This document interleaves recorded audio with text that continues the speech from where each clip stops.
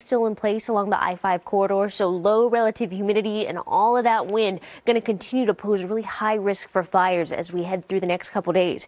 Now, as we head a little bit farther south, we are talking about these high wind warnings and wind advisories. So those are going to be sticking around as well. We are talking about winds anywhere from 30 to 40 miles per hour. Gusts could be even higher than that. And we're going to continue to see those winds really pick up as we head into the overnight hours. Now, heading into your Monday morning, you can see still some wind in the picture, especially along the I-5 corridor, but not quite as much as what we're seeing overnight. Along the coast, you'll have a little bit of a breeze, but not quite as much as those wind-prone areas. And then once again, as we head into Monday evening, we're going to start to see those wind speeds picking up and lingering into about Tuesday morning. And that's when it's looking like these winds are finally going to die down and we'll see a little bit of a break. This was earlier this afternoon, though. You can see from our Blue Ridge sky cam some of that smoke just rolling through. Not quite as intense as what we saw out there yesterday, but still very hazy out there. So a lot of us heading outside to some hazy and some smoky skies from all of these fires that have been burning.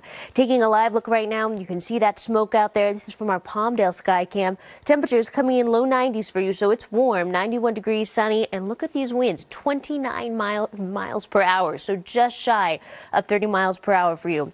LAX, cloudy skies for you, not quite as windy, still seeing a breeze in the teens, and then air quality, of course, a concern with fires out there, moderate for most of you, but as we head into the IE, we are seeing unhealthy for sensitive groups. Now, high pressure has moved out. We've got a trough of low pressure that has rolled on in. That's going to dip our temperatures as we head into the next couple days. So Monday, Tuesday, that trough sticks with us. Still talking about mid to upper 70s for LA, though, and of course, that wind we mentioned just a moment ago. But highs tomorrow, the warm-up comes our way, so we're making a return to the 80s by next weekend. Valleys, inland empire, the wind, and we're talking about warm temperatures. Gusts tomorrow, possible to be up to 50 miles per hour, and by next weekend, those temps back in the triple digits.